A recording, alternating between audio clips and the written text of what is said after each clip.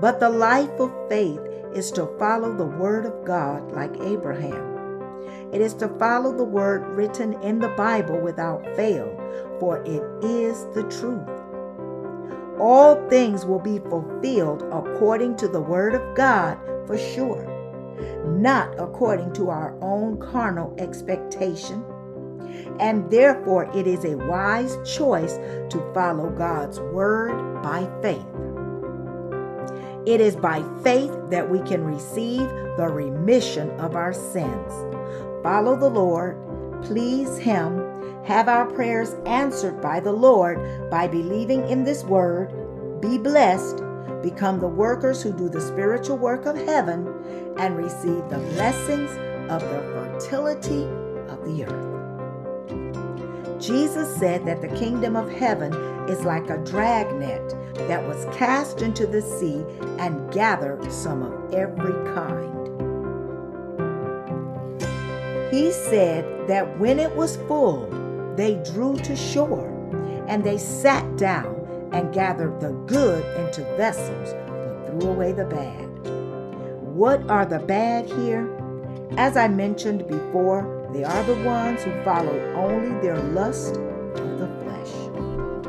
The bad fish are those who do not sincerely believe in the gospel of the water and the Spirit with all their hearts, but believe in it only half-heartedly to placid their conscience, follow only the pleasures of their flesh, seek only carnal things, and live their lives for such purposes alone. Throughout the whole world, God has cast the net called the gospel of the water and the Spirit, and is waiting for the fish to be caught in the net.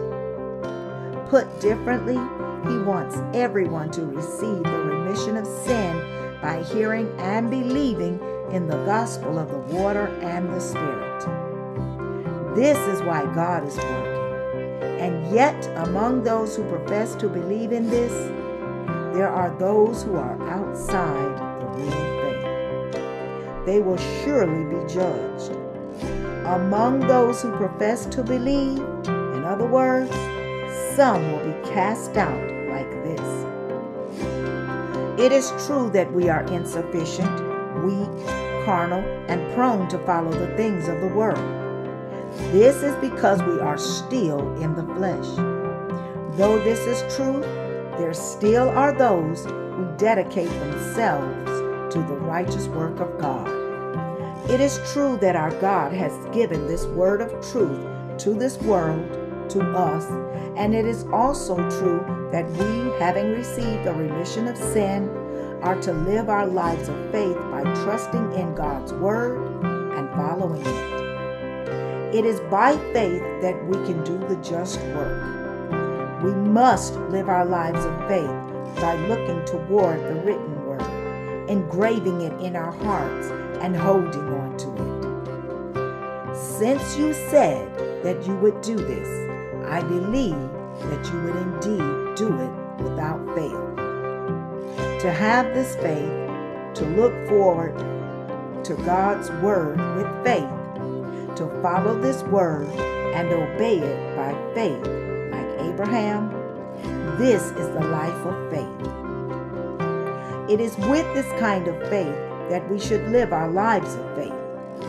Only then would we have proper and great faith springing forth in both our spirits and minds, and prosper even in the flesh with the help of God.